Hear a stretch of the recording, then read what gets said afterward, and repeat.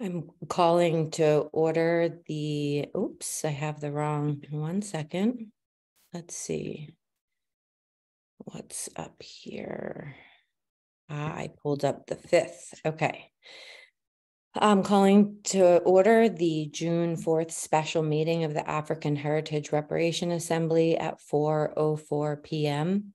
With the extension of Chapter 20 of the Acts of 2021, this meeting will be conducted via remote means.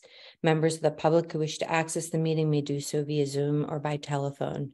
No in-person attendance of members of the public will be permitted, but every effort will be made to ensure that the public can adequately access the proceedings in real time via technological means. And this is a special meeting. Did you hit record, Jennifer?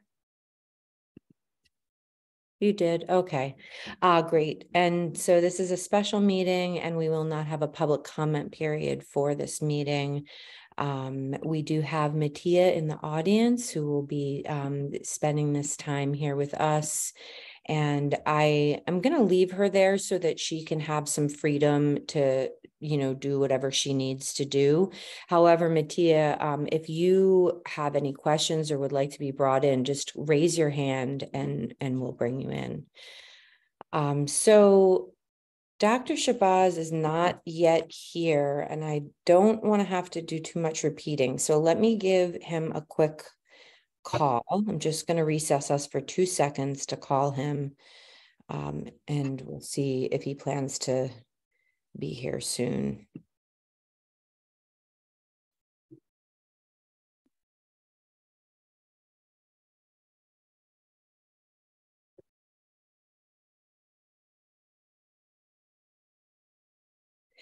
Okay.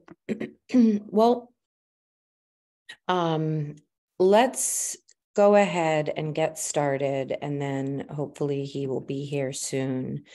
I do not expect that Alexis will join us today. So essentially, actually, let's do a sound check. Dr. Rhodes, can you hear us and can you be heard? I can hear you. Great. I can hear. All right. And Yvonne? Yes, I can hear you. Excellent. And here we have a Shabazz. Good. Hi, Dr. Shabazz. Can you hear us? Yes, I can. Okay, great. And Ms. Bridges, I see we have 2 of you now, so maybe you're able to get your camera going on one of these. I unmuted it and I can hear you, and I took the stop video, but now I can't see it. Now it's just a black screen. Huh. So I'll try this again. I'm just gonna really go off on both. Okay. And see if that'll work. Okay, that sounds good. And Hala, how about you? Can you hear us and be heard? I can hear you. Can you hear me? Yes. Excellent. Thank you. Okay, so we, as far as I can tell for our time together today, there are 2 main objectives. The first is for us to answer some of these questions from our charge related to eligibility criteria, use of funds, and things along that line, and we'll get a little deeper into that. The other piece that I'm hoping we'll be able to bring here into the presence of our meeting is how we would like the voice and tone of our report to be. And so what I thought we could do is not necessarily to have a separate conversation about that, at least initially, but if as we're having discussion, if there's a particular voice or tone that a member feels they would like to make sure is integrated into the report, just to simply call that out so that Mattia, who is with us and is listening, can be taking note of that. So just thinking about, what is our attitude toward this subject and how do we want that to come through in our report? And also what voice do we want to establish in the report? I think if you've read the article that I sent you all, that was recently published about our work, I think it's clear that We are the second municipality, I think, really, that is taking this on in the way that we have, and that will be publishing a report of recommendations. And so folks both in the state of Massachusetts and I think beyond, even outside of Amherst, we have the state, and then of course folks outside of Massachusetts are watching what we're doing. And so it's important that we are really clear about what voice and what tone we want to have integrated into the report and projected out into the world. So I am going to just quickly review the three main items that we have to discuss. And what I thought we might do is, if it's clear that we are coming to consensus on a particular item, then there is no reason that the body has to vote on something by motion. If a motion is needed, then what we'll do is either, if there's time, we'll pause and have a recess, and I will attempt to draft a motion that, of course, can be amended. Or any member of the committee is able to make a motion. So let's say Hala had something that she felt strongly about and she wanted to advocate for, and had the sense that maybe she didn't know if the rest of the group was on board with that. Hala could make a motion and bring it to a vote to determine whether the body was going to adopt that particular piece of things. So I think in sort of I don't want to say best case scenario, but maybe the smoothest would happen where we would come through discussion to consensus, and then we wouldn't necessarily have to bring something to a vote. But that doesn't mean that bringing something to a vote by motion is wrong. We should absolutely do that if we need to do that. So we'll kind of be checking in as we move through these discussions. And Ms. Bridges, I don't know if you heard me saying that in addition to having these discussions on these particular topics that come from our charge, we're also going to be taking stock in terms of the tone and the voice that we want to be integrated into the report and to be projected out to the folks who will be reading the report. So if at any point there's a particular tone or voice that you want to ensure is represented, just you can just raise your hand, and Mattia is going to be taking notes of that as well. Okay, I went in and out 2-3 times. I can see you, but it won't let me start video. It won't let me put me up there, but rest assured I'm right here and I'm looking at you. Okay, good. Awesome. Okay. Excellent. So the three items that we have specifically to talk about today are one being the ongoing funding stream and discussions of the current funding stream, as well as any additional funding recommendations that we may want to make. And then the allocation plan, which includes the eligibility criteria, may include use of funds and all of that. And then the third is additional means of repair, truth, and reconciliation. If the assembly is okay with this, I would like to start with the second of those three, which is the allocation plan and eligibility criteria. I think it's the meat of our work. It's probably going to take the longest for us to discuss.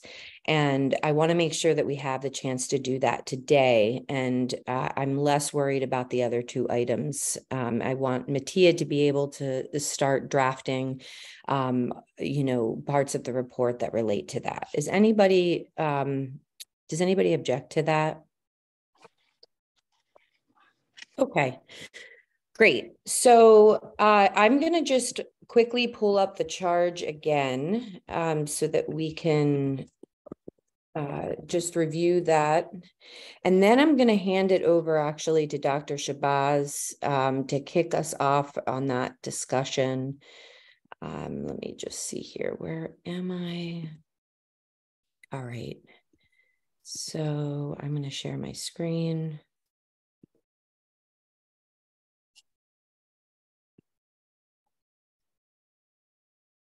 Can everyone see my screen? Okay, great. All right. Yes. Great. All right.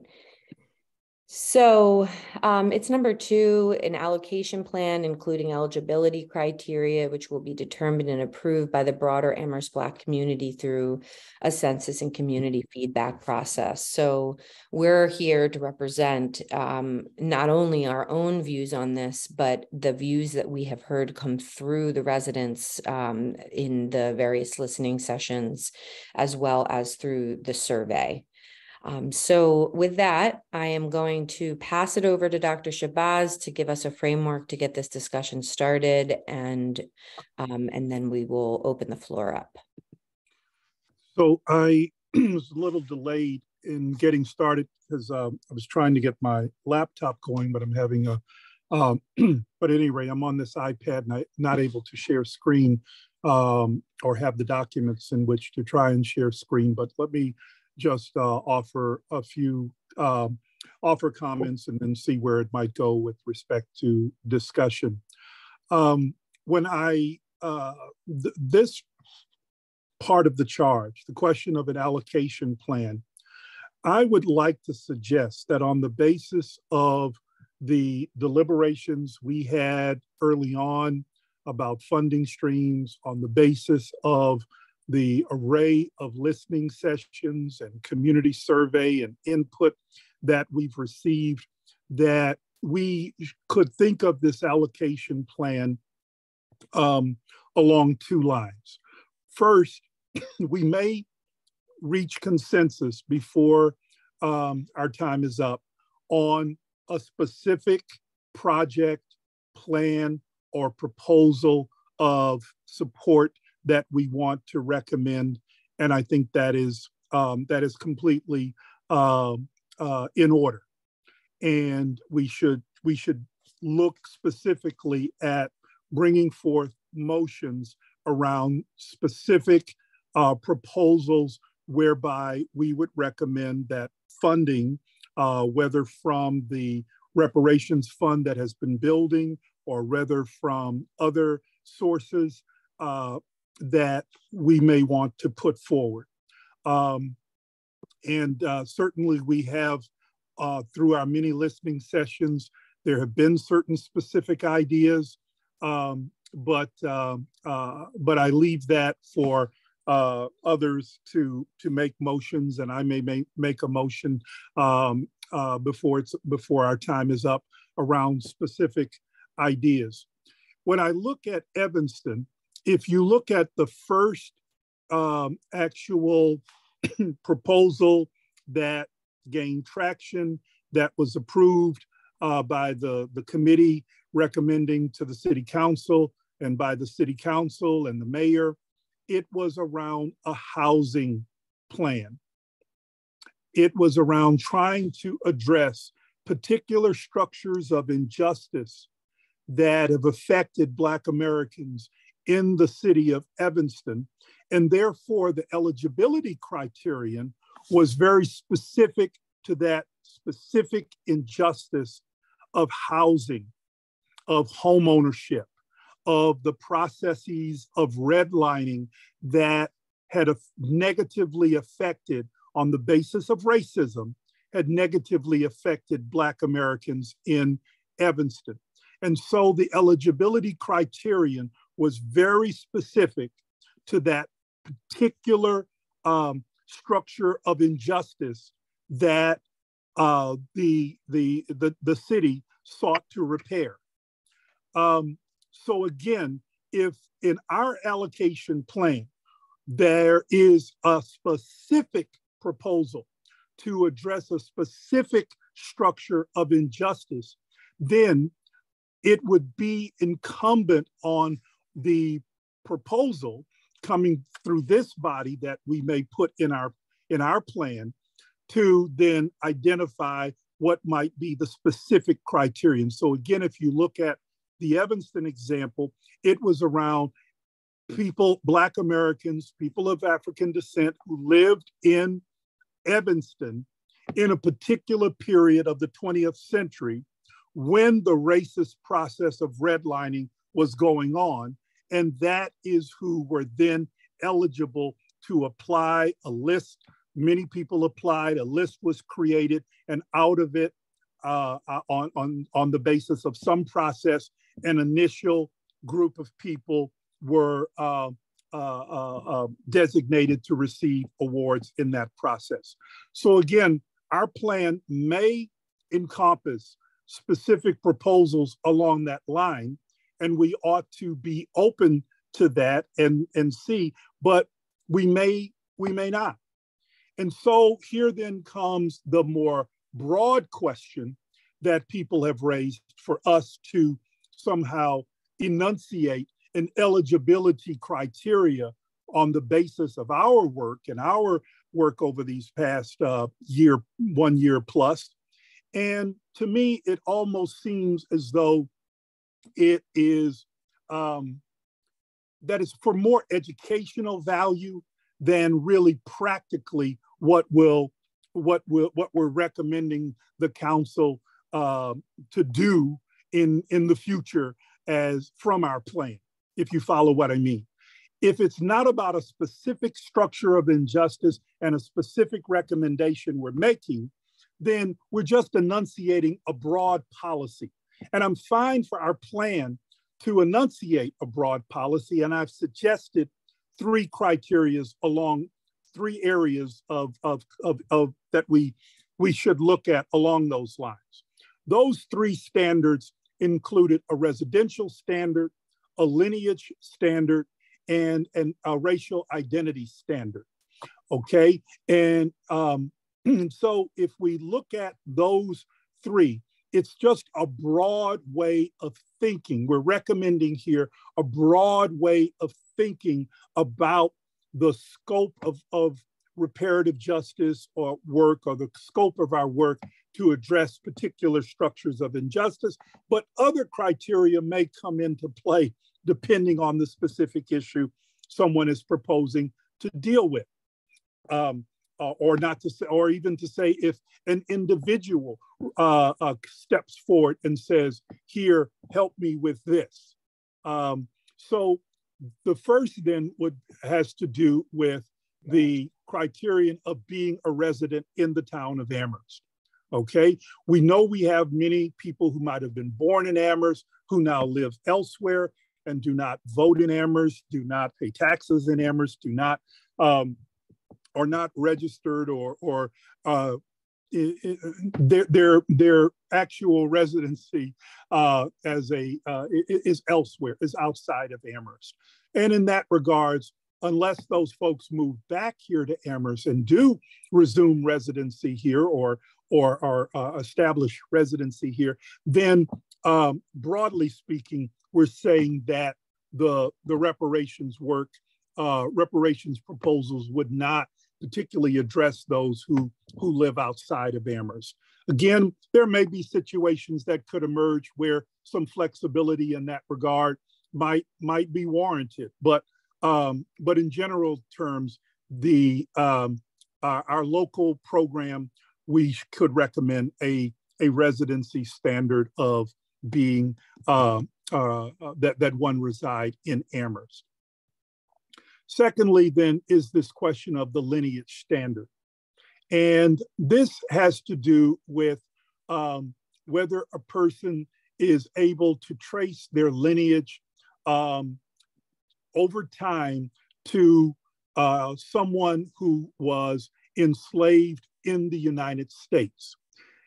We do know that from its very beginning, even before the US Constitution, going back into the times of the British colonies, the only group that was subjected to enslavement other than indigenous people whose rights were taken and who were effectively, you could consider them either slaves or POWs, but they had no rights within the society.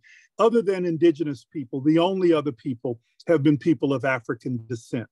No European groups, no Europeans, no one from England, no Europeans were held as chattel slaves. By that I mean persons owned for life, and indeed their children, following the condition of the mother, owned for their lives by another person. It's only people of African descent who were subjected in the United States of America to that form of slavery.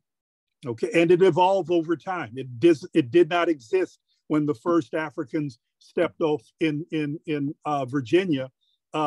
This wasn't elaborated then in 1619, quiet as it's kept. This type of enslavement was not elaborated in the 1620s when the first ones come here through into the Massachusetts colony. So it's by the 1660s, 1670s that colonialist governments began to write in law these kinds of criterion that allowed people to be owned, Black people, people of African descent, to be owned. So we're the only group. So if you trace to an enslaved ancestor, then almost by it stands that one is also tracing one's racial identity as well, as we have established this idea of races such as Black or of African, Black African descent. So the lineage standard is one that I recommend we can acknowledge it as a criterion to be looked at. I am not particularly proposing it as a definitive criterion that the only persons or the only proposals that could come through our through future our reparations plan, our municipal reparations plan, only be limited to those who have an ancestor that was enslaved in the United States. But I certainly feel we should acknowledge that, and acknowledge it in the sense of what we have talked about, these circles within a wider circles. So at the very center of our concern, the first circle, if we wish, would be those who can trace their ancestry to someone who was enslaved in the United States, and even more specifically, who was enslaved in the area of the United States known as Amherst, Massachusetts, whether back to 1759, when it officially broke off from Hadley, or even before that time in the colonial period in the period which it was part of Hadley, or all the way on down to the late 1700s, early 1800s, by which time slavery, this kind of the legal owning of human beings of African descent, was finally struck down, and the Massachusetts legislature and the Massachusetts government struck that down, and you could no longer do that. So from that time period of the 1600s, or certainly by the time Amherst is its own municipality in 1759, on down to, let us say, 1800, then in that period, if one can trace to someone who lived in Amherst and was enslaved in Amherst, that would be a kind of first circle of concern, a first circle. Broadening out from that would be, of course, someone who can trace ancestry to someone enslaved, not necessarily in Amherst, but elsewhere in the United States. So that would, for example, take myself into account, and take others on this committee into account who can trace ancestry back to someone enslaved, but not necessarily in Massachusetts, not necessarily in Amherst. And then even widening out from there in terms of specific injustices that we're concerned with, would be those who are Black, who are African, and have experienced racism in Amherst without necessarily having ancestry that enslaved ancestry in the United States. So that then is at the widest level of concern. And I give you, for example, if within the program of that would continue from here, there was a young person who or there were young people in our high school wanting to go on the trip to Senegal or to Gambia and to learn about their roots, although their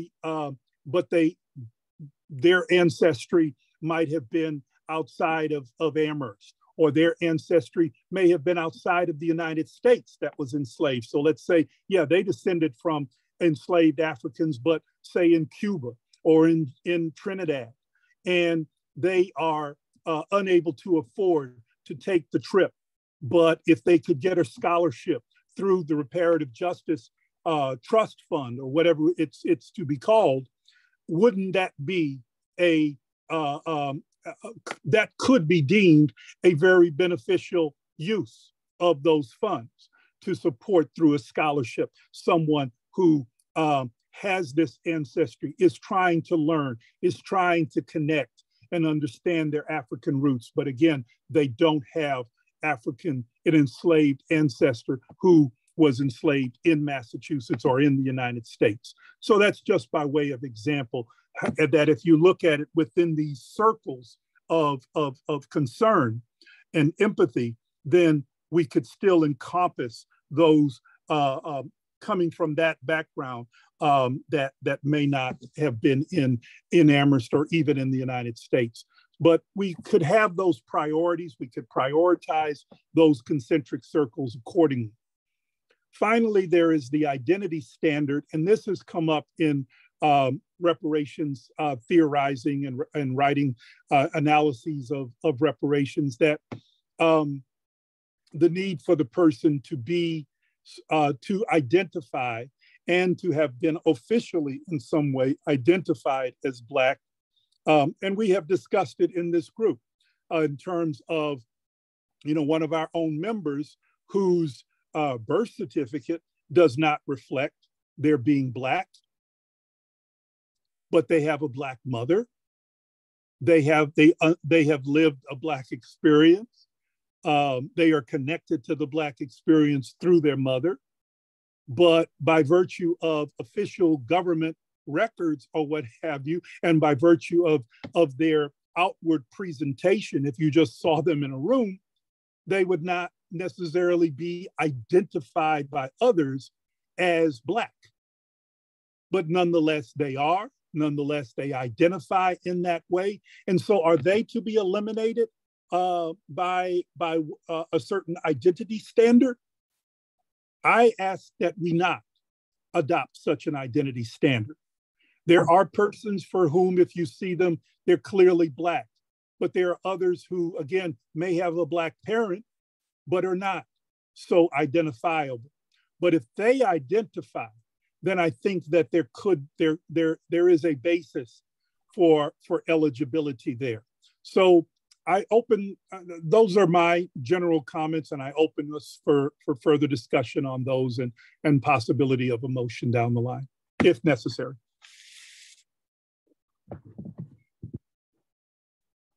Thank you, Dr. Shabazz.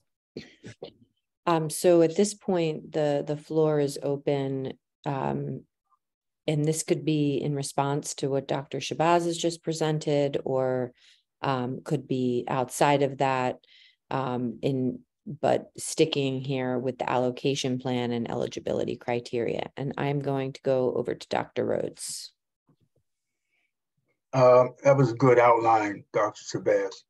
But going back to the allocation plan, an allocation means that we're going to be distributing funds. And therefore, we need to determine how the funds are going to be distributed, who is going to be distributing those funds, because we go out of business in a month, when those funds are going to be distributed, and how often those funds are going to be distributed, and to whom. and to whom is the part that, Dr. Shabazz just went through in terms of identifying who that is.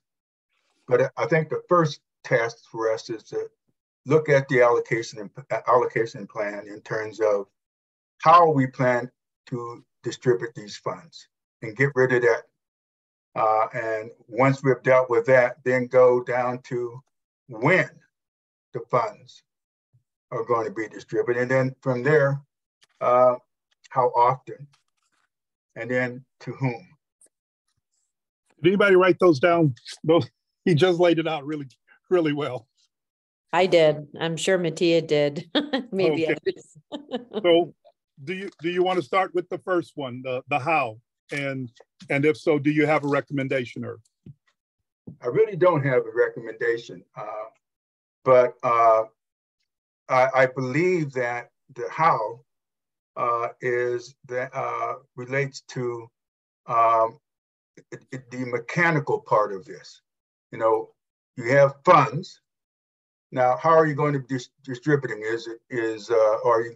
Are you going to have some process where you write out some sort of warrant to the town council for the distribution of these funds? I mean, those are mechanical kinds of processes to get the funds. It's sort of like, when you are in this kind of situation where we are a part of town government, you have to have a way of asking for those funds. And so I think that is really not as important. It's important, but it's not as important as the other ones, because that is a mechanical thing. It's a process, procedural thing that we can determine and at will almost. And I do have some suggestions for that. Then the second thing is, when do we wish to start distributing these funds? All right, that we need to answer those. These two, when and how often, we need to answer that in our report. That has to be part of our report. Okay, so, Dr. Rhodes, I'm going to go over to Yvonne because I see Yvonne's hands up, but I do want to say I like the style that we're trying to work within here, which is, I mean, hands up does help, but also having just free dialogue because we're in retreat style is also really important. So please, Yvonne. The document that Dr. Shabazz, I appreciate it. It was really wonderful. Thank you for going through that. The first, I don't know where that document lives. I don't know if that's your personal document or that's something that we should maybe have a copy of from the committee. But I think that first of all, I want to say there seems to be a discrepancy between Section 1 and Section 2. So in Section 1, there's the talk about residency and that folks need to live in Amherst to be eligible. But also we've had many conversations about what the definition of harm is for African Americans who have lived in Amherst, for young people who have gone through the Amherst school system, many of whom have left Amherst because of the harm they've experienced in Amherst. So I think that if we're looking to have residency as a criteria, then there should be a more formal way for folks who have moved away from Amherst to also be eligible. And we should come back to that. I know that there's folks who will see the residency requirement and object. And I think that we should address that before the latter happens. There's a quote in the second section that says lived experience in town as Black or African American. I do agree with that, but again, that's a discrepancy with the first section that says you must live in Amherst, be a resident of Amherst in order to be eligible. So there's plenty of people who have that lived experience, may have lived here for 20 years and moved away. So I don't understand why those folks are not eligible, and I think they should be eligible. And I do agree with Dr. Rhodes that, and with Dr. Shabazz, that we should have very specific um, items in this report. Like, I don't think that there should be a lot of broad umbrella conversation. I think things should be as specific as we can get to. And so, yes, who makes the decisions about who, is there another body? Is there another committee? That are we taking applications from people? Like, what is the procedure around the disbursement of the funds? And then, even more importantly, I know we've talked about this, but maybe it lives somewhere, is where the money's coming from. Like, what pots of money do we take claim of right away and say that we're entitled, this committee or this reparations is entitled? I know some of the talk was around cannabis money. I don't know if there's other pots of money, but I feel like we could begin as well by talking about where the money's coming from as well. Yvonne, thank you. Before I go to Dr. Rhodes, I just want to clarify two things that might be helpful. I do believe that to receive reparation benefits, one will have to, they will have to move back and establish residency again in Amherst. So it can be somebody that has been gone for however many years, but in order to claim benefits, they would have to, I believe, be living in the municipality in which the benefits are being offered. But that is an open question that I'm making a list of questions for council so that we can get a legal opinion on those things. Okay. And then the other piece that no, you know what? I'll come back to that. Dr. Rhodes, please. I need to get something clear in my mind so I can participate in this meeting in some formal fashion. Are we looking for some outcomes here that relate to first the two areas of the allocation plan, and then in terms of eligibility? Do we wish to have at the end of this meeting made some decisions in at least those two areas? That would be my hope, Dr. Rhodes. And that's why we started with this, because I think it's the biggest chunk of our discussion.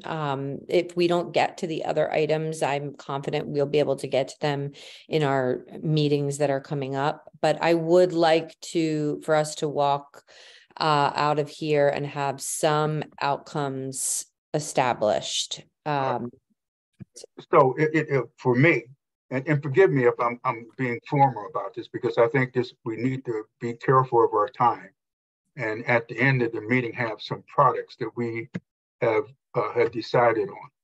So I would like for us to focus on the allocation plan, and the first of that would be is the how. But I can set aside how, because I'll come back to that. That's a formalistic thing, but it's the when and how often. And to whom, and actually the only one before that, who is going to be distributing these funds? This is assessed to our organization, which we need to define. So those areas are really important for us to concretize before the end of this meeting, so we can move forward.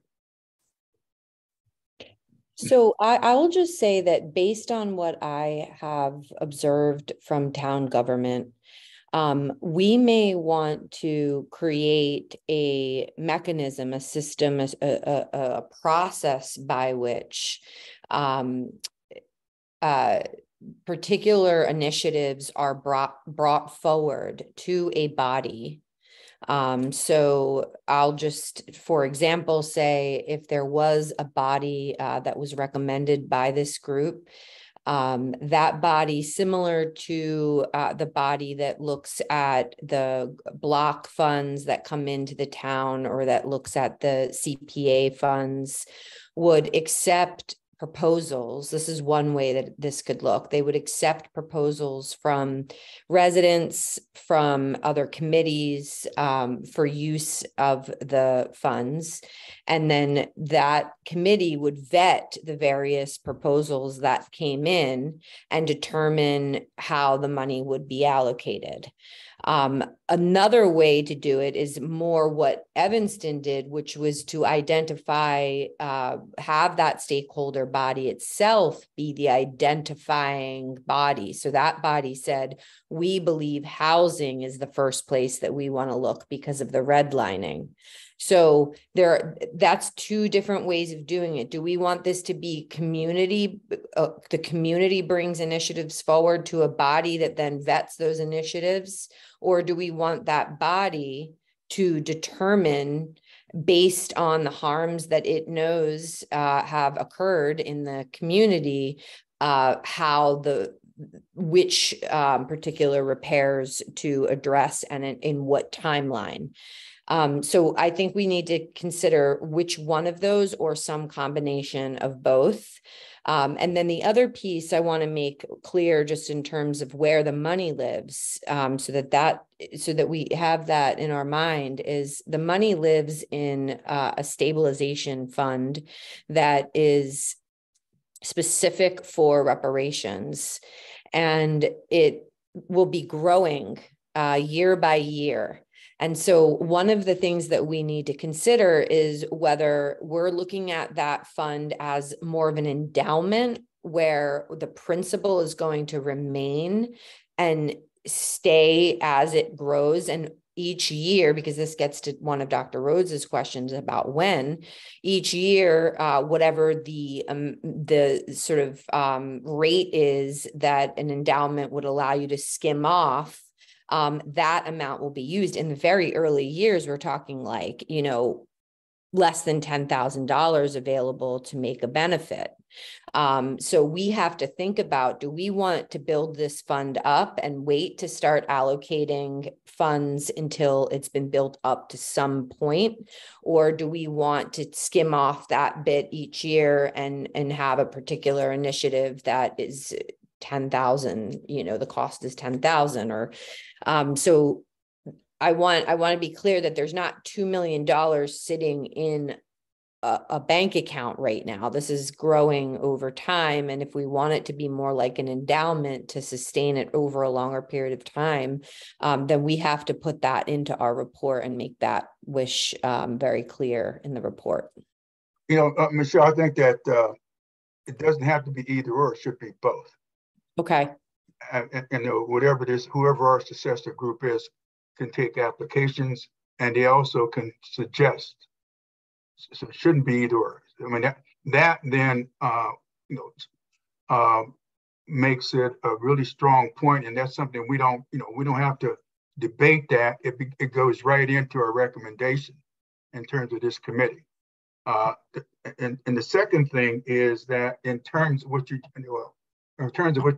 said, usually in an endowment fund, an endowment will have X amount of money, and it is set up where it is stated within the endowment documents that a certain percentage of the principal amount, in terms of the amount of interest that has been earned, yep, that a certain percentage of that will be distributed on a year-to-year basis. And the reason for that is, if let's say you have $1 million and it earned 5%, so that's $50,000. What percentage of that $50,000 do you wish to distribute? Now, some really conservatively managed funds will say you shouldn't distribute any more than 5% of that. All right. Those who, on the other hand, say, all right, you earned $50,000. Why not return $25,000 of that and have that continue to grow, and take the $25,000 and distribute it? Therefore, you're distributing 50% of the amount that has been earned. But those and an endowment fund, those are the principles that allow the endowment to grow and to be there over time, while at the same time providing benefits for those who is designed for. Absolutely. Yes. So if we think about, if we're thinking about moving this in the direction of a successor committee, what we want to provide to that successor committee by way of our recommendations is a very clear charge. That charge tells the successor committee that it can take applications from residents, and maybe there is a window of time in which those are taken and then vetted and then approved or not. And that it also, as a body, can make its own recommendations based on a certain criteria. And then we need to tell that successor committee in the charge how the endowment is to be, which is exactly what Dr. Rhodes is just talking about. So how is this fund meant to be managed? And so I think, and then more specifically, the charge has to address the eligibility criteria, and it may be different. It may be different for different initiatives. It may have more weight for the circle that is the focus in the middle that Dr. Shabazz was talking about. And then as you know, as we brought in, perhaps, you know, there's a formula there. So I think that if we can think about that if we are all in agreement that a successor committee with a charge that gives this very specific information within the charge to the successor committee, and that includes also composition of the committee. I think that will formulate a good structure for us. Dr. Rhodes, please. So, I would like us to settle on one part of this at least, and that is, well, two parts of it.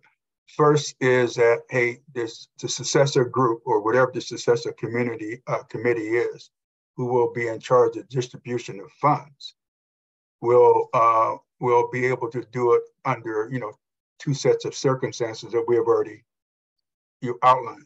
So we need to make sure that that's one part of we decided on, unless there is any dissent in terms of that. If there's no dissent, then we've decided on. The second thing that I would like to recommend, that in terms of the fund, in terms of how it's managed and how funds are how and when funds are distributed, is that we go on the library, Jones Library, in terms of how their endowment operates, which is similar to how all other endowments run. And it's a model that we can use, and the town would understand it, and everyone in the town would understand it. That we're going to use and mimic that model of how the Jones Library Endowment Fund is administered. So we don't, in other words, we won't have to go and reinvent something. It's already there. So I will jump in at this point, trying to get a little more specific about this how question. So we're hearing now almost three different ideas.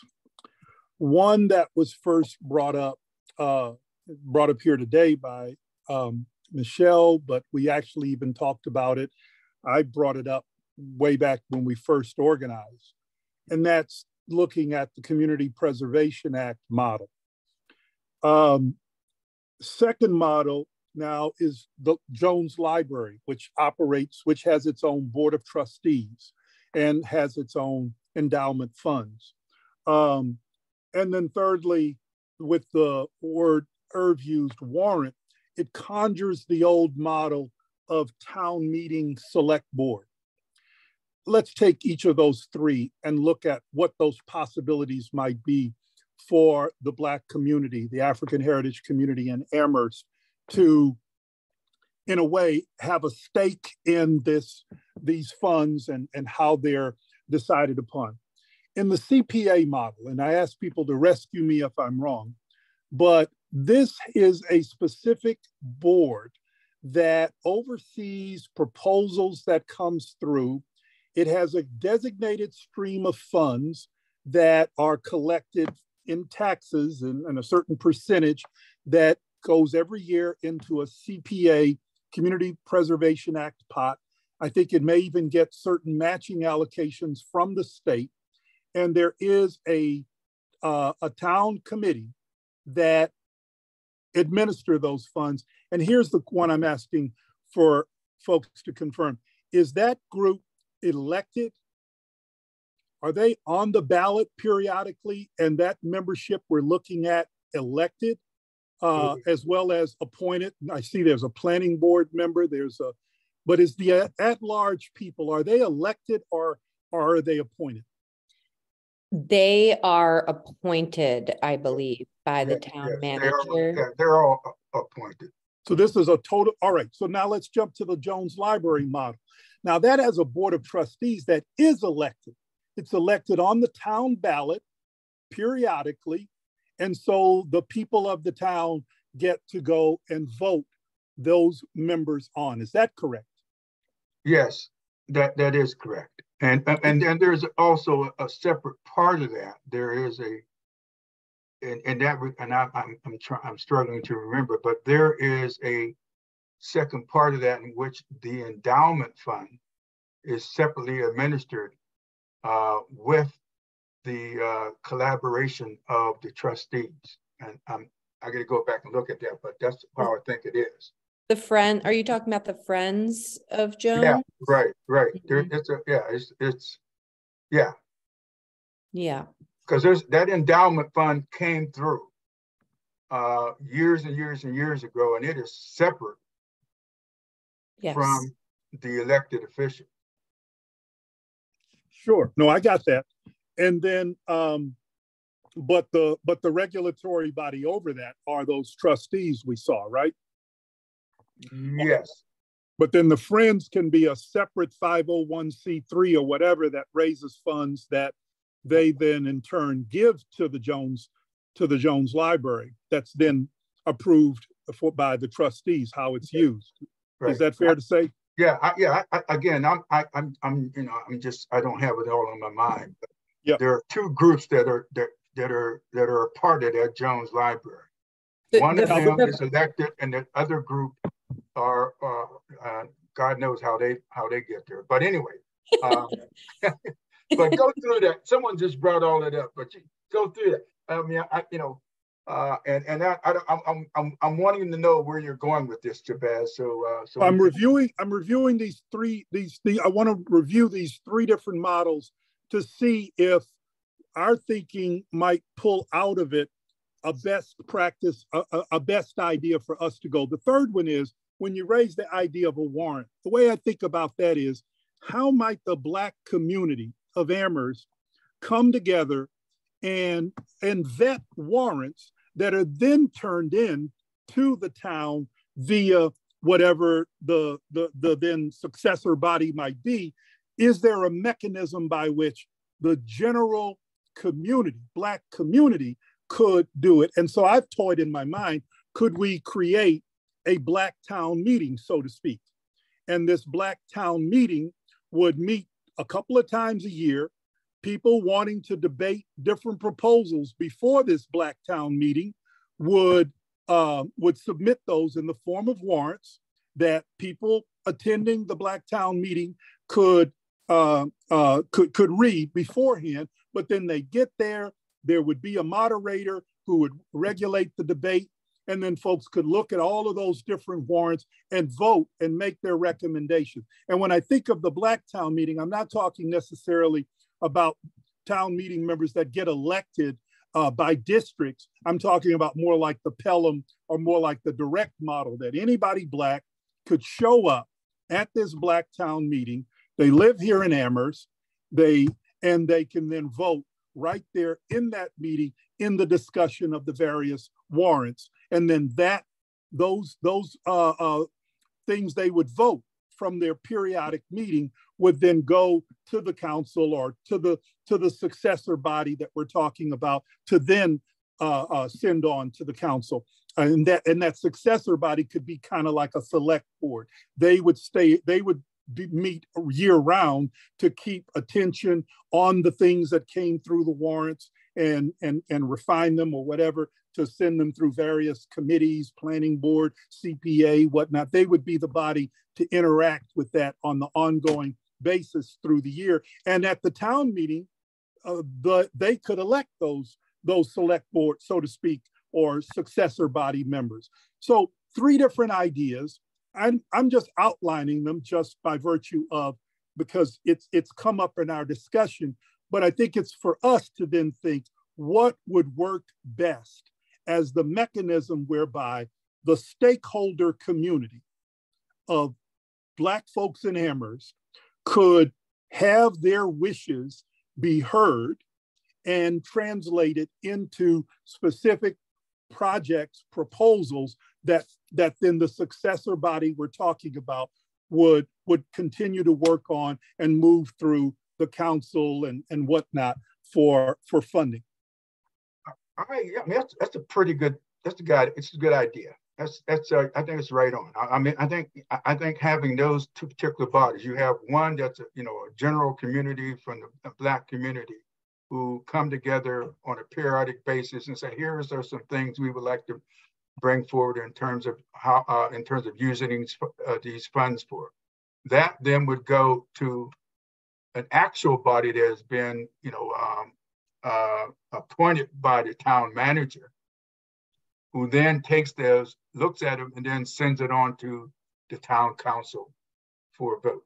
That works. I think that works really well, and it's streamlined, and it really would engender community support in the Black community in terms of participation.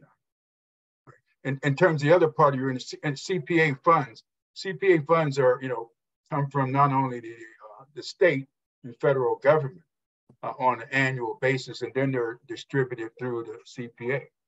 Our funds, however, are already there, and they get added to every year via a formula that has already been determined. So those funds are there. It's the thing. What I want to put to bed is that process you outlined, Shabazz, I think is a good one, and that we ought to go with that. What I want to, I like just put that to bed. And the other one is that I'd like to put to bed is all right, we got these funds. What portion of those funds are we going to expend on a yearly basis, and what model are we going to use?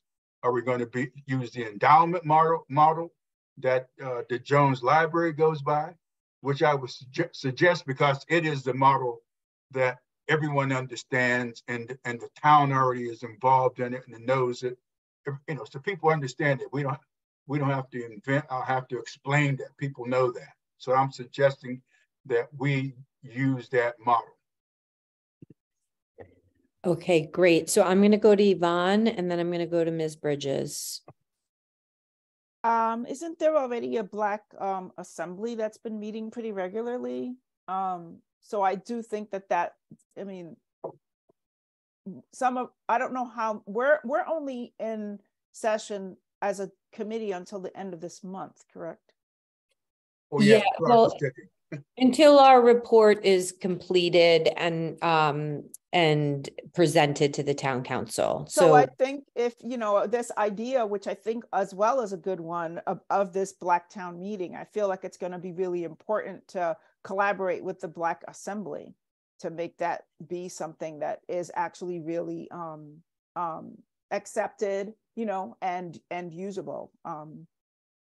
I also wanted to ask a question about, I mean, maybe I'm the one who doesn't know, but what the specifics are of the Jones Library model.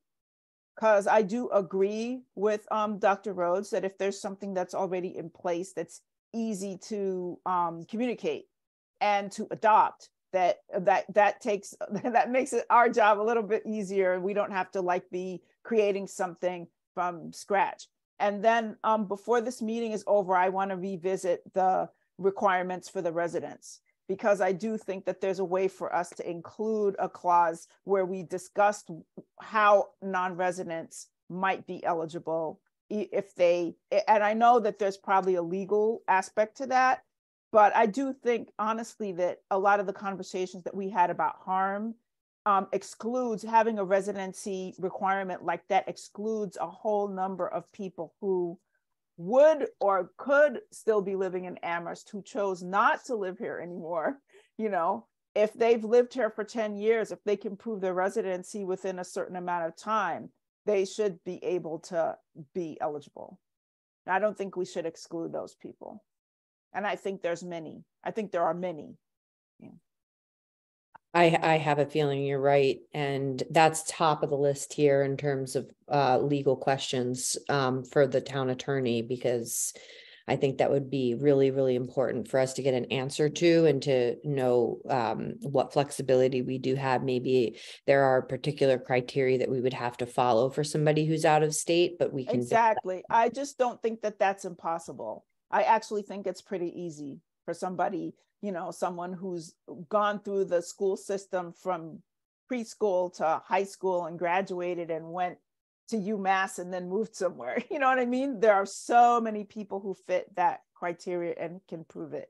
So I just want you talk about people who moved, who went to school here and etc. Then moved away and then came back, but who are now current residents. No, I'm talking about people who went through the whole school system, went to school here, and let's say they even moved to Northampton and they don't live here anymore, you know, or they moved to New York. Yeah, you know what I mean? Like, that will be dead on arrival because we're dealing with, you know, Amherst funds, and they're going and saying this is going to be for Amherst residents. That wouldn't go anywhere. Well, let's ask the question, because there might. I think that your instincts are right, Dr. Rhodes, that the council would probably be would oppose that, as with the town, but there's a really good case for why, and so we need to really think about. I mean, we know the housing issues that exist here now. We know the affordability, we know the sense of belonging. There are so many reasons we could go on and on that people would move out of this community. So I think we need to ask the question and try to see and be creative in the way that we approach it. I agree. I think we need to be the ones who say that this is important. And if the town says we don't support that, which you might be right, Dr. Rhodes, I'm sure that someone's going to say that's not going to fly, but that's not because we didn't bring it up. Yeah, I mean, I assume to bring it up, I would oppose it because it doesn't fit.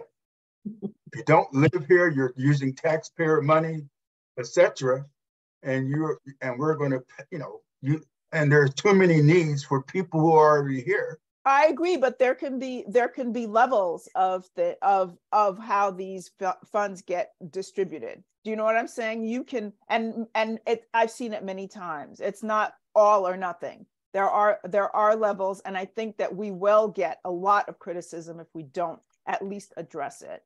Yeah, I mean, I want to address it, even though I would oppose it, but you know, because you know, that which is addressed, you cannot be accused of not addressing or thinking about, and you just dismiss it out of hand. Mm-hmm. You know, I also disagree and think that it's valid. I do think it's valid. I know. I think there's so many people who would still be living in this town, except that they had such a horrible experience from high school. Right. You know, honestly. And I hate to jump in, but since other people are, I wanted to co-sign with you, Yvonne, absolutely on that. And maybe even it is some exit interviews, like why are you no longer in Amherst? The affordability, the hostility. So yes, from a taxpayer, maybe it's dead on arrival, but let's have these conversations. Who have we driven away? How many brilliant minds and artists and contributors to our community? And what could we look like if we hadn't? So I like the tiered approach, thinking about it, expanding in what it means, and just at least having the conversations with some. So yeah, sorry to jump in. I just wanted to say I agree 100% with you, Yvonne. And there's more to say about that, but I'm going to let us keep going because we got a lot to go. Thank you. Yes, and I'm going to go to Ms. Bridges before I get to you, Dr. Shabazz, but I just want you to just keep in mind that if there was an out-of-town resident who could receive a down payment for a house in Amherst, so someone they've left Amherst because they couldn't afford it, they've identified a condo or a home or land in Amherst that they could receive down payment for. That's a perfect example of where it would make complete sense to provide a reparation benefit to someone that's not a current resident. Oh, yeah. That's that. You're talking about a person who is committed to move back to Amherst. One possibility. If it's a possibility, if they're going to move back, if they're able to achieve housing. Yeah. But okay. they wouldn't be eligible with the criteria the way it is now because they wouldn't be a resident. Exactly. Right. So there has to be something, right? There has to be something, some kind of way to address that. That's the bridge, and we'll come back to that. All right, Ms. Bridges, I saw that you had your hand up a couple times. Can you hear us? But this is just going in and out, and I've been like leaving back like at least 10 times. Myself, I have to lean on the side of Irv because I had harm. I was born and raised here. I had harm from 10 years old.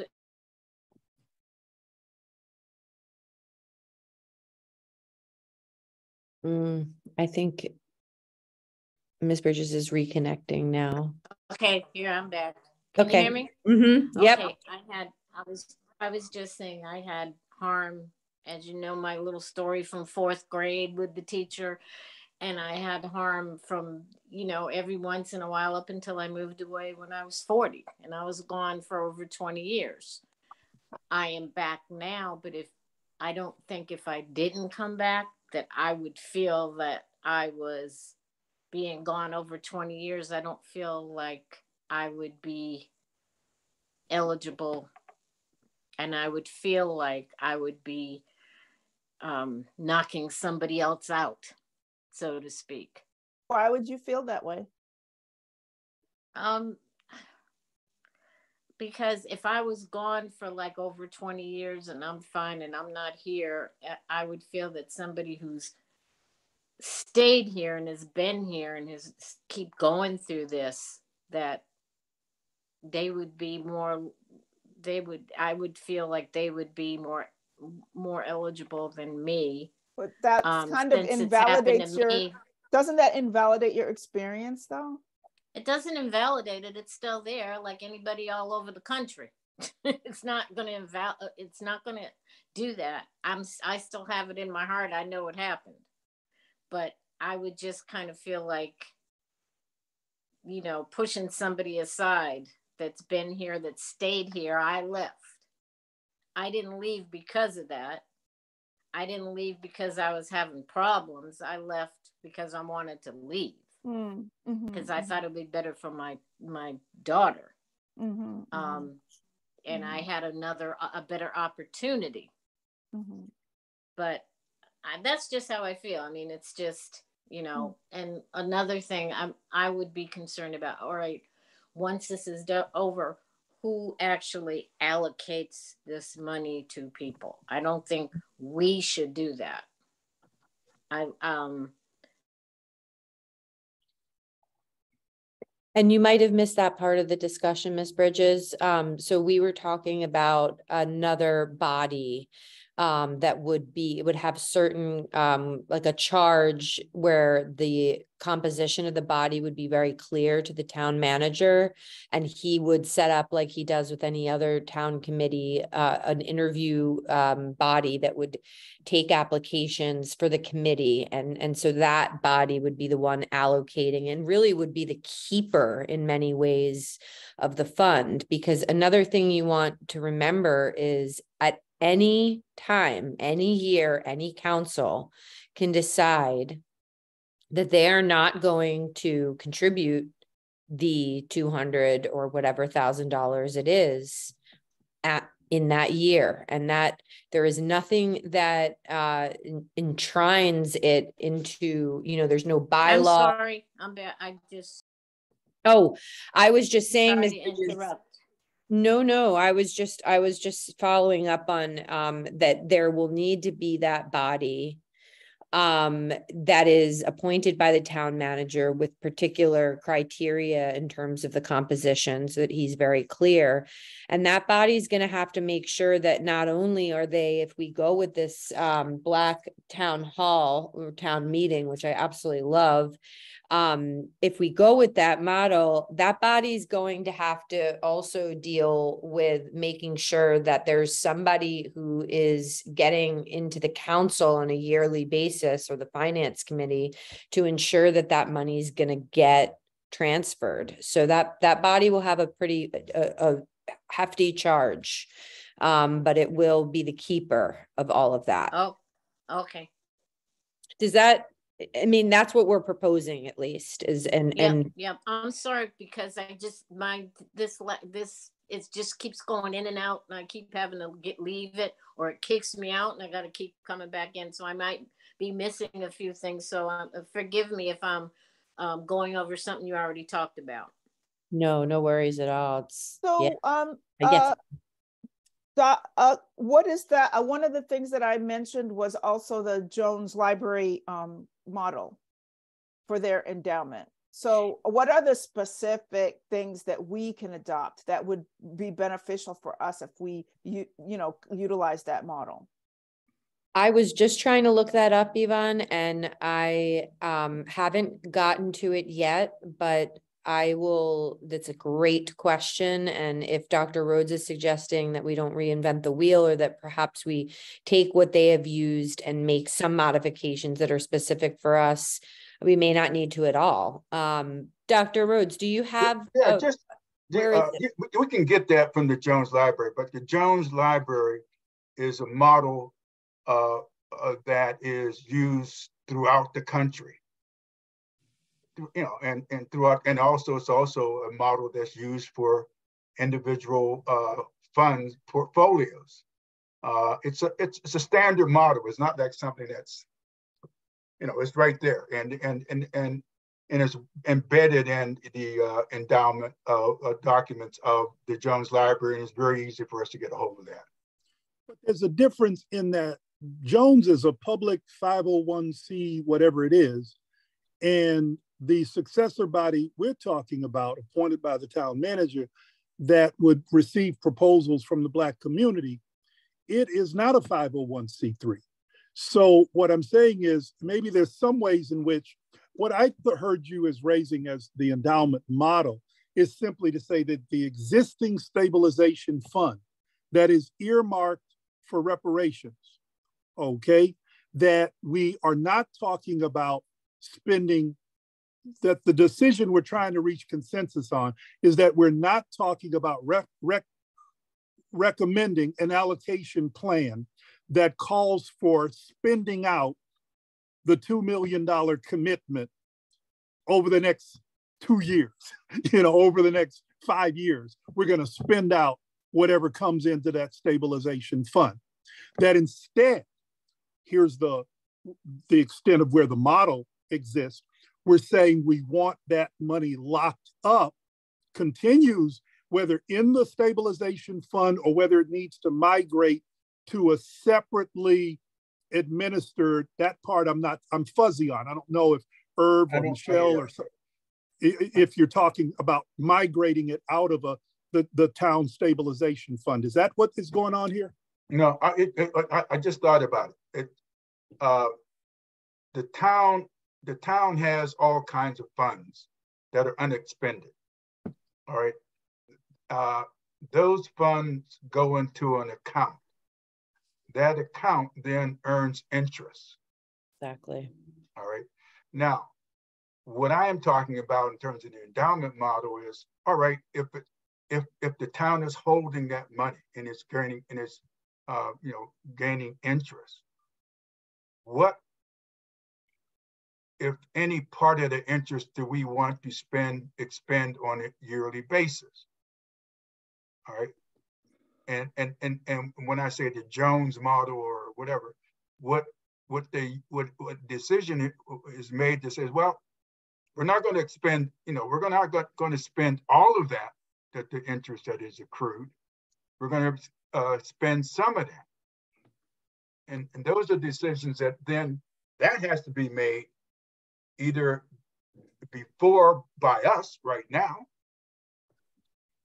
but certainly by the body that succeeds us. That's an important decision. But let's get clear where we are, maybe approaching some consensus. So we're saying, and this kind of requires putting on the finance committee hat, we're saying let's continue to build through the free cash model we've been on that has us up to, maybe somebody's got the right number, 400 and something thousand. Yep. And keep that going till it, as has already been agreed upon by the council, to where it gets up to 2 million. And then when it gets up to 2 million, are we talking about separately administering that in its own endowment fund, or does it just continue to be invested by the town, and with the understanding that at some point we can start drawing the specific interest? That's all I'm trying to get. Are we going to have that ultimately be administered like the Jones Library as a specific endowment, that may still be handled by the same investment company, but is a separate entity once it reaches 2 million? I think that those questions in my mind have already been answered, and that they're going to be administered by the town. The town's going to do what it has been doing in terms of. I think you're right. I think you're right. There are other funds that are like that, like this particular funds that the name escapes me in terms of those funds that are there, and they are then handled by the town. Here, those funds would then be put in the hands of, in terms of expenditures, by this other group, the group. They then will decide upon how much of that they want to expend. But from our point of view, from my point of view, it would be, I would like to say that the charge that comes to us is that the town administers those funds the way that they do for enterprise funds that they administer right now. And at some point in time, a determination is made that how are you going to expend or spend the interest portion of the funds? Or are you going, the interest portion of the funds? And how much of that interest portion of the funds are you going to expend on a yearly basis? Those are questions So let me make a bold suggestion. The town already has 2 million, more than 2 million, that is an investment money. Why can't it go ahead and just say, we've got reparations has 2 million now? You dig what I'm saying? And we don't have to continue waiting on this little game for 10 years before it reaches 2 million, and we've then got the interest amount. Why don't we get them to go ahead and approve that there is a $2 million established account for reparations, and that the interest of that you can begin spending in 2024. Boom. Very good idea. I got to think about that for a moment, because you could say that, because money is continuously coming into the stabilization fund for reparations. All right. You know that that's going to continue coming in. You could project that, hey, 2 million is already there. Here's the annual interest rate in which it's going to accrue. Why not distribute whatever portion of that the successor groups thinks is prudent to expend at that point in time. Because then the win becomes 2024, possibly, rather than 2030. Because right now it's on the boat that we're not getting any interest until from this theoretical fund, we wouldn't be eligible to draw any interest and start spending for reparations till 2030. All right, so here's Dr. Rhodes, I just want to ask you to pause 1 second. Jennifer had her hand raised, and I just want to make sure there's not an issue that she needs us to deal with. Jennifer? No, I just had some questions, but continue, please. Okay. Here's what I would like to do. Why am I saying this? Where's my time? Anyway, I would like to sit down with Sean and get a financial model together to do exactly what Emil Carr is talking about. Now, having said that, this horror goes off in my mind. When the hell am I going to get the time to do this? But anyway, it needs to be done.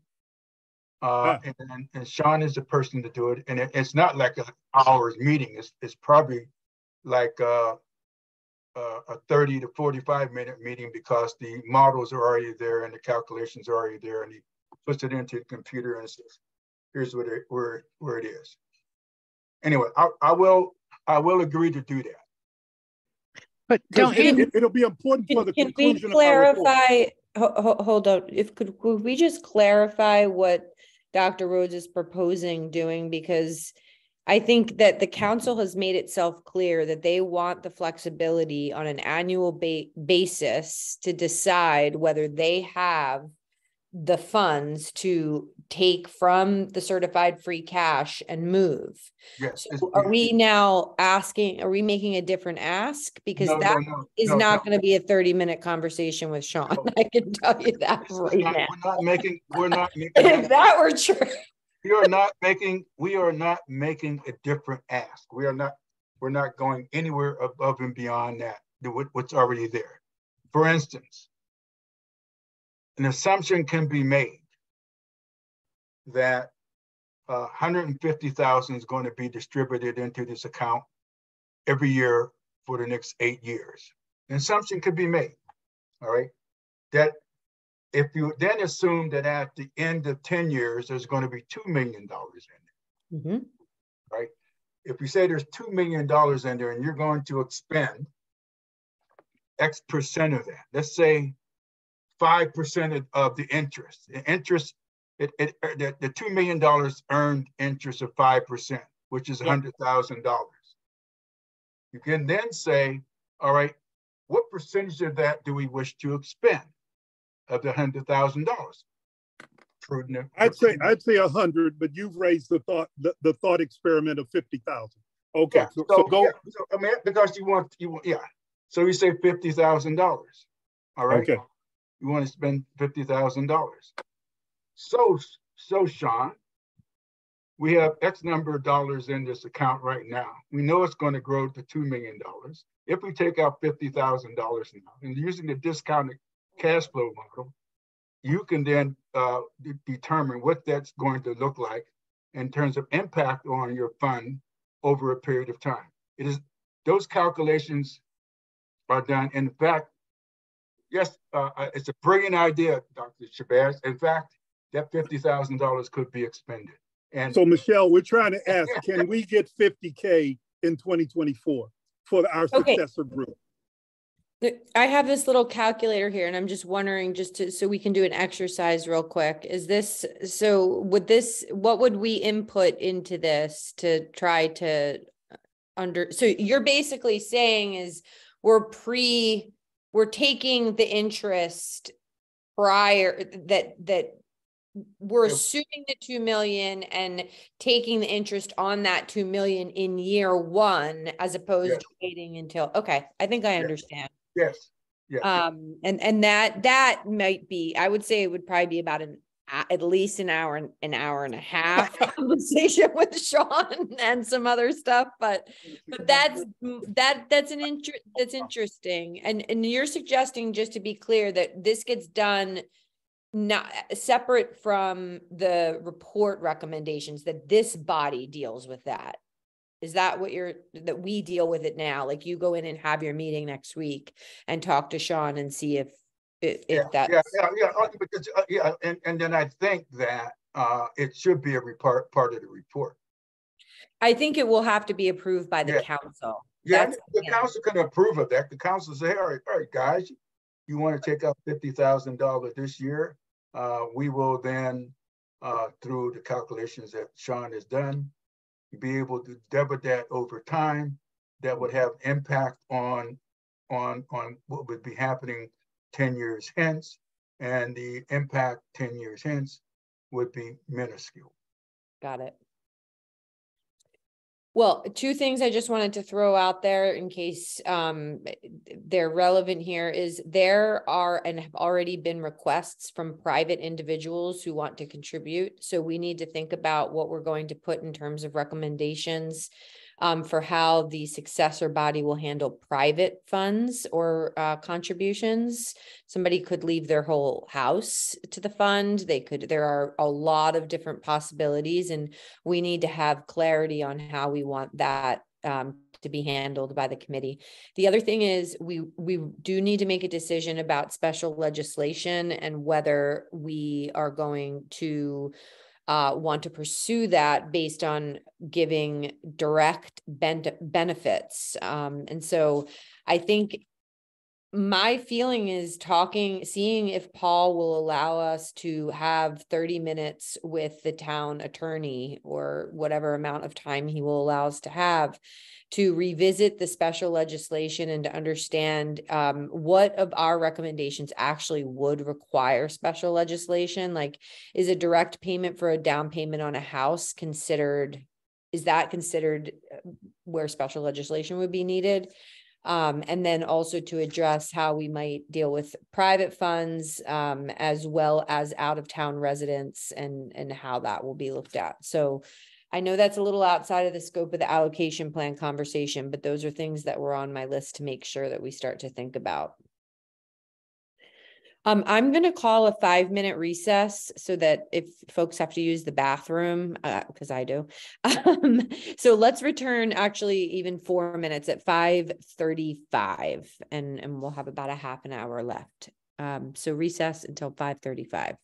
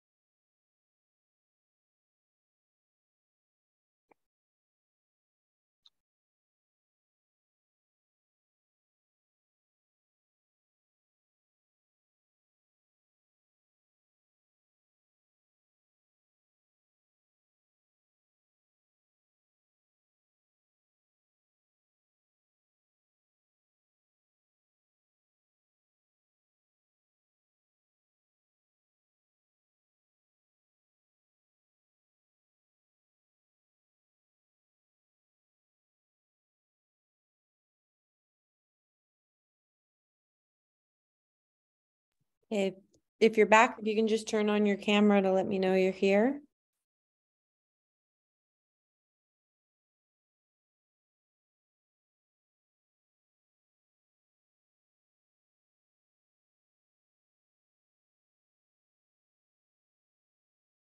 Just if you could turn your, I know you can't turn your camera on, Miss Bridges. Are you back?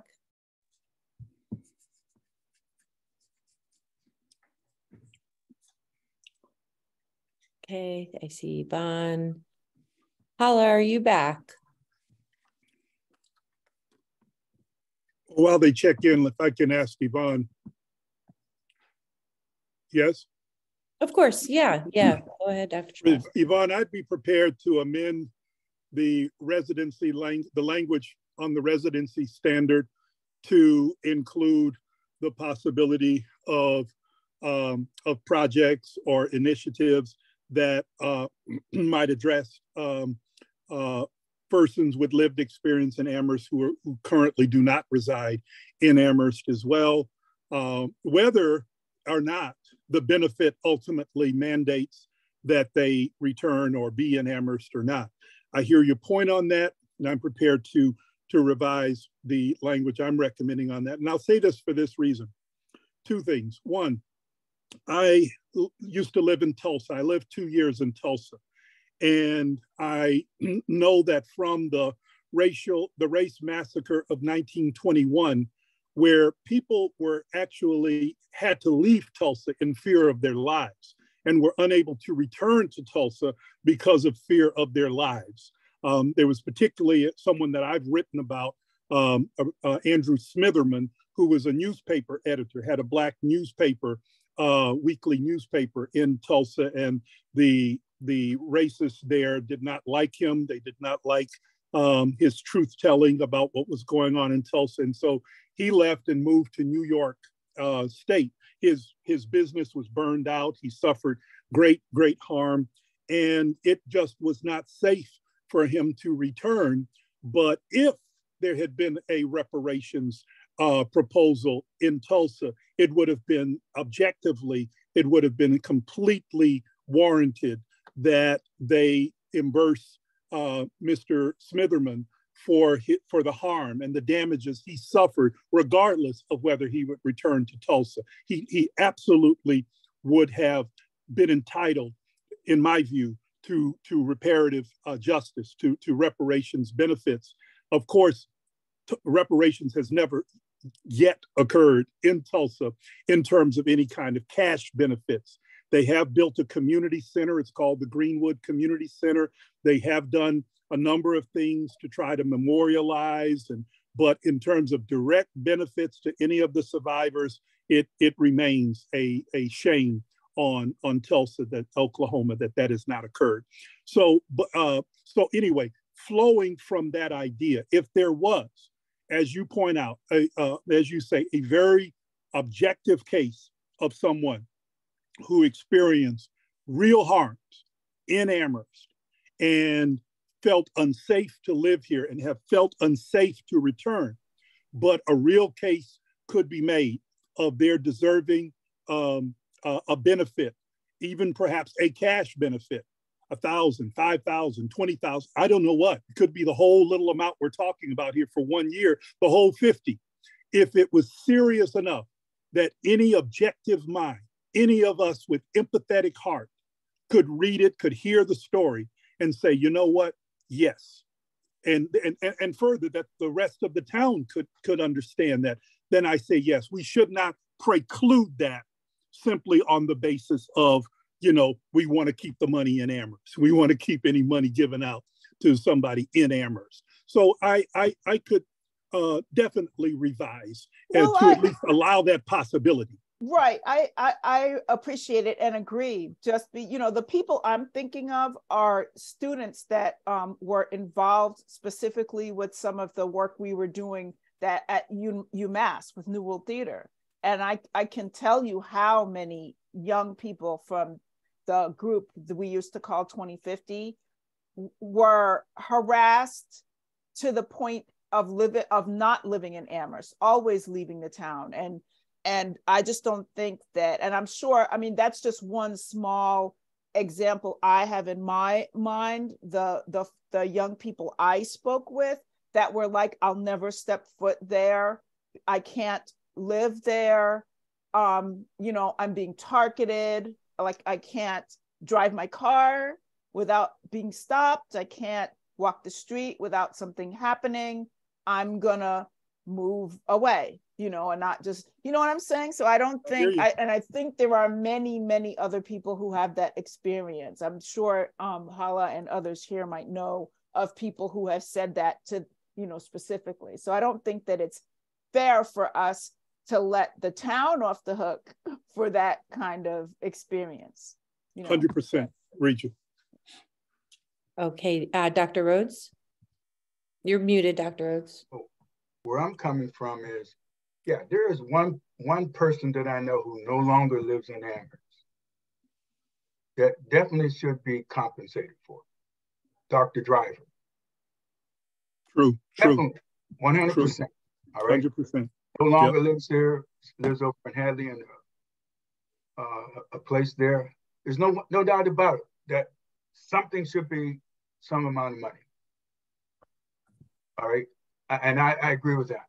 But I don't agree for other people who were here and then left and they're no longer here, that then they should be compensated in some way unless they were moving back into Amherst and needed homeowner assistance or something like that. But if they were not going to be moving back into Amherst, then I would oppose that. And because that's a cash payment, that's something we're not even empowered to do anyway. So there you go. Let's keep the door open. I hear you. Let's just keep the door open. We should keep the door open. I agree. That's what I think. No, you know, we heard you. All kinds of doors open. I'm just you made a brilliant example. You just gave us a brilliant example. Yeah, right. That's, you know, that is something that I would stand in the middle of town hall and say, we got the money. Let's give it to him. And that also, I want us to think about how that actually also speaks to the university's role potentially, and or any institution that would be involved in a situation like that. Yes, see Dr. Shabazz. Because messing with my employer now. Amherst College as well. I mean, my sister went to Amherst College. You know, I know many of you know stories of things that, you know, occurred there. And so yeah, I think that this is important work, and it goes a lot deeper than I think that this little committee can take care of by the end of June. You know what I mean? But because we're writing this report, I think those things need to be reflected in the report as something that maybe the next group that takes this on can take on with some clarity. Yeah. Yep. 100%. And just to be clear, in case someone's listening to this, Professor Driver was a professor at the University of Massachusetts. The Associated Press put out a report on his experience of being basically paid differently than his white peers, and so that is a particular example in which you'd have to determine who was culpable for the full harm there, whether it was the town or the university or some combination. But remember, Michelle, other kinds of harms as well, even of what not able to find a house here, housing, go outside of Amherst to be able to find a house, you know, other ways he and his family were targeted on and off campus here in Amherst. Absolutely. That's a great example of where both the town and the institution were. I mean, yeah, that should be Exhibit A. Yep. Of our moral responsibility for taking account of and being responsible for that which this town perpetrated on an individual and their family. And that is something that I would see as being front and center of our report in terms of reparations. 100%. And that when we say, hey, you know, we don't do individual reparations, all right, that here is a crystal clear example of where we should be doing reparations, and we should be actually be doing reparations in conjunction with the university. And then the other exhibit B is the house that Amherst College was supposed to deal with, and they dealt with it in a dishonorable manner. Exactly. Dishonorable manner. 100%. See, Amherst College, I believe, would take responsibility for that if we pointed that out in our report and then presented to them the evidence that this occurred, and that they need to take steps to repair. So for full transparency's sake, I will share that I met with President Elliott at Amherst College about the Coleman family and their property there. And that's for another discussion, because I would like to be able to speak with you about that with more articulation and with some other additional information. But President Elliott was very open to taking the information that I provided, and also open to following up to continue the discussion for how that can be researched and repaired. I also met with TC and his sister at their home, and was able to have a discussion with them about that. So I think what I'm hearing, and then I'm going to go to Ms. Bridges, is that our report may I think also include some very narrowly tailored recommendations, some very specific recommendations about specific cases. And I think Mattia and I have already discussed that actually at some length. So I'm going to go to Ms. Bridges now. Ms. Bridges?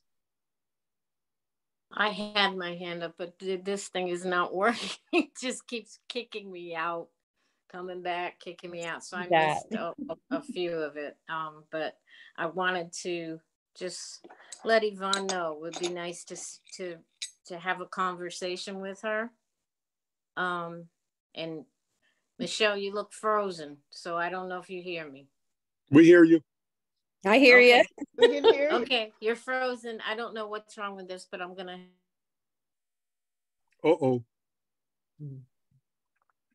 We lost you, Ms. Bridges. She's lost.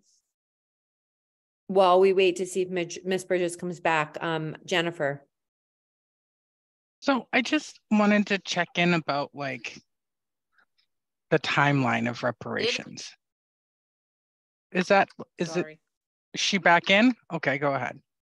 I'm back in. I'm sorry. It just keeps telling me. I just wanted to, when you have time to really think, I just, it would be nice to have a conversation with Yvonne and just think about, what happened, how far back it was, and, what I was thinking about. But it would be nice to really talk to Yvonne more and hear what she has to say more about it. Sure, I could do that. Not now, because we need to have our time for this. No, not now. Yeah, but yeah, there are examples, so Sure. Okay. Okay, darling. Okay, good. Okay, Jennifer. I guess I just don't fully understand like the length of time that reparations will occur. Like, is it ongoing, or is it like a short term, or like, I'm just trying to figure that piece out or understand that piece. And because it makes a big difference, and I think to some degree how things are distributed. And then also I cannot stress enough about trying to find other ways of funding. Like, I still think that solar proposal that we had a while ago, and maybe the project not be the solar itself, but that was a great example of the way that the town could help some of the harm that's been done to the Black community by setting them up with their own like business, but letting them be separate, right? Like, similar to the way that that solar proposal was. And then also, so when it comes to individual payouts to an individual, if that's the way that the group goes, I don't understand why couldn't we just contract with someone as opposed to going through special legislation? Isn't that what Evanston did? No, they did in the sense that they, right. So they went through a mortgage company, to allocate the down payment money. Yeah. Through a bank. There was quite a bit of opposition to that. That doesn't mean it wasn't the right decision, but there was. There was opposition to that. But I think you're making an excellent point. And I think and if everybody has a chance to re-review the legal opinion that we got way back, that was one of the options. And that's where I think, Jennifer, having Lauren visit with us again, now that we're at this stage, would be really, really helpful. Lauren is the KP law attorney that we've worked with previously. And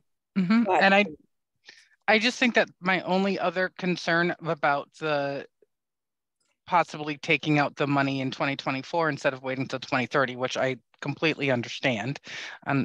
But what, as Michelle said earlier, the council is not, I mean, it's good hopes that they will give us that money each year, but there's the possibility that some years we don't get it. And then how does that impact it?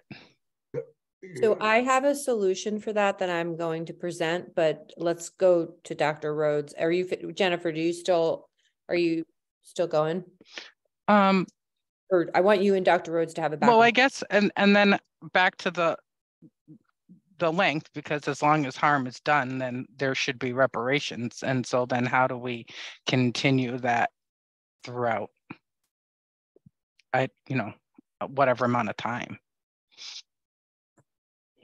I'm always concerned about the funding piece. I've been concerned about the funding piece from the very beginning. So I think I have a solution that in my town councilor role, I might be able to, that I'd like to present. But let's go to Dr. Rhodes first. And we all endowments, and this is no different. The assumption is that money will be continue to be contributed on an annual basis. All right. And that the contributions will be somewhat uniform. Now, sometimes it won't be. Some years it will be more, and some years it will be less. In relationship to how our money comes to us, some years it may be less, and some years it may be more. Now, that unequal cash flow distribution is a challenge in terms of calculation, but everyone who deals with money on any kind of long-term basis has to make certain assumptions. We do that as a town every year, year after year, in terms of making assumptions in terms of how money is going to come in, when it's going to come in, and how we're going to expend it, and at what time frame we're going to expend it. We make those assumptions. Those assumptions are standard kinds of assumptions. Otherwise, if we didn't make those assumptions, we would not be able to operate. So the same kind of assumptions will be made in relationship to expenditures of the money that we will be suggesting. We will make those assumptions. Sean will make those assumptions. And then you live or die by those assumptions. All right, so that is not a fear for me, because Sean's a smart dude, and I know that when we sit down and go over this, we can deal with it. And Jennifer, to your question is, yes, we have agreed with the town in terms of the money that comes into our account. That has been agreed on. The method is agreed on. All right. The only thing that we don't know is how much each year will be put in there. But we have agreed on where it's coming from. We know what that funding stream is. All right, and that is known, and it's an agreement that has been made. All right. So the only other thing is, hey, should we add to that? Should we identify other sources of funds? That's for this committee to identify, and then to go back to the town council and says, hey, why not here? You know, I think, you know, in terms of my mind, if I were going to do it, I'd say, hey, look, let's, every year the CPA gets a portion of money allocated to it. Why not say, hey, CPA, you're getting this money allocated to you on a yearly basis, CPA, you will agree that you're going to allocate X percentage of that back to the reparation. That could be done. And there are other parts of that that can be done also. But all I'm saying is that everything that we're talking about is doable.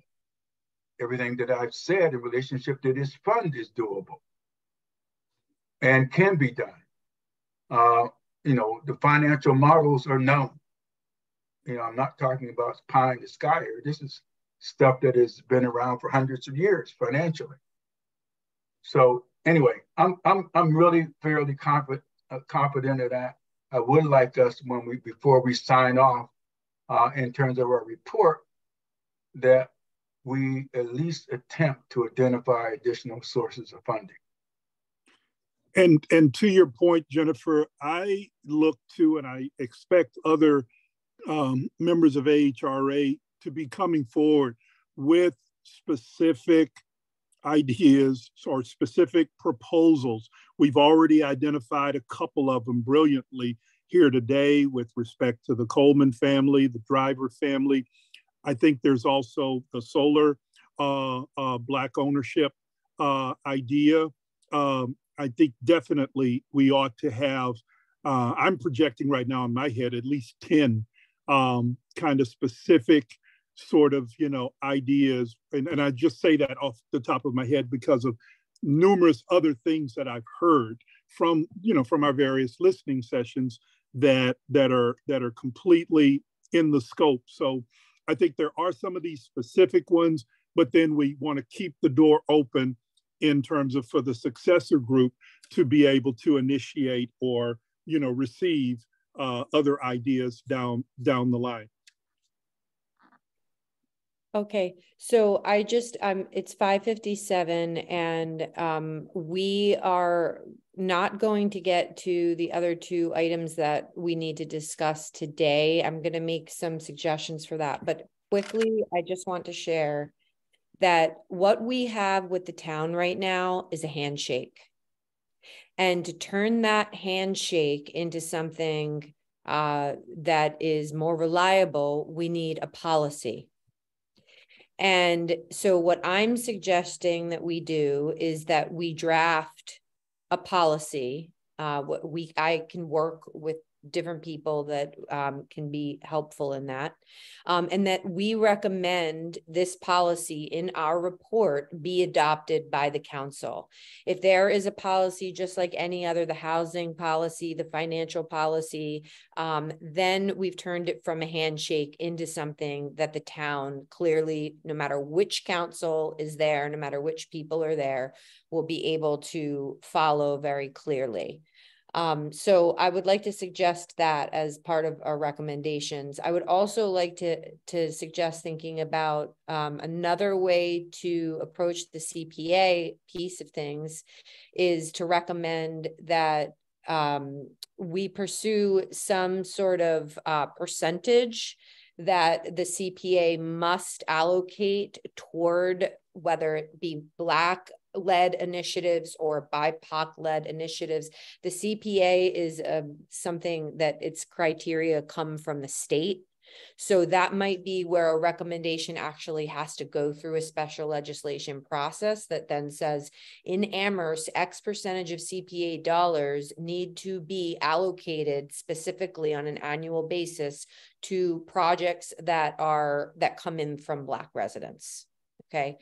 So those are the two pieces that, like, on the kind of legislative side of things, I'll take on those pieces and trying to get some draft language together that we can include into, I think that having a policy before we are finished in terms of that 2 million is really important. So that question then, and I'm going to go, Dr. Rhodes, I see your hand is up. I'm wondering if this time next Sunday to do this all over again, but with a different set of topics. I do see Ms. Bridges left, I think. She did, and Miss Pamela and I have the basketball tournament / Youth Hero Awards next Sunday. Thank you for that reminder. What time is that, Jennifer? From like 10 to 5. 10 to 5. Okay.